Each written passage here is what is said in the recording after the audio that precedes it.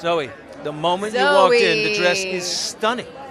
I love this corseted look. Fendi, Kim Jones designed a wonderful collection, and they invited me to wear Fendi today, and I'm just so happy. It's a timeless dress. Really it's a beautiful is. color and vintage Cartier. Oh, wow. Oh, that's really vintage right there. That might have been Titanic necklace right there. I think so. It's so funny you said that. I kind of thought about that. Well, Susie It's going down. Grab the necklace. I know. Susie Amos Cameron started an organization, Red Carpet Green Dress, about a decade ago, and it's just trying to drive this educational sort of a movement into sustainability and fashion, which I think it's important. But we think that sustainability is, like dresses that aren't appealing, but sometimes it's also wearing something vintage, opening up the archives and wearing something that's been done before. That's right. That way you don't have to make something new from scratch. Yes.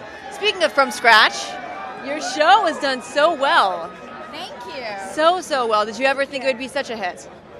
I always have faith in good stories, and I tend to pick stories, or they tend to pick me, things that I would want to watch if I wasn't acting in them. And I'm just happy that that I'm hitting the lottery now. If only I knew lottery tickets, right? I would probably. That's right. Hit the lottery. Make a prediction tonight. Everybody deserves to win, but if you're standing in Vegas, you're about to put who do you like to see win tonight? Oh God, it's tough. This year is going to be really, really tough because I do have more than one favorite for each category. Obviously, I'm biased. I really want Avatar: Way of Water to win Best Picture, but I think the Top Gun Maverick. Got so in there, good. and I'm so excited about that. But Triangle of Sadness, Such a funny movie. But the Banshees of Inisherin were great. Kate Blanchett never disappoints. Michelle Yeoh just. And Brendan You're a Fraser. fan. You're a fan. And Brendan has been making me cry in all of his speeches. I just watched so- that movie last night, and I'm still.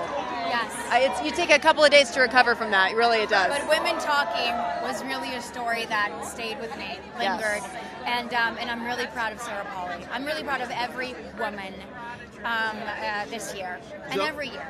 All right. In addition to the men, of course, but proud of the women. I'm going to say, Adam Glassman is watching Oprah Dailies. Oprah's guy, Adam, he's with us. And if this isn't on your best list, Adam, we have a lot of issues. Absolutely. I mean, What do you think? that is a Fendi home run right there. Thank you so much. Thank you. Thank you, Zoe. Thank you.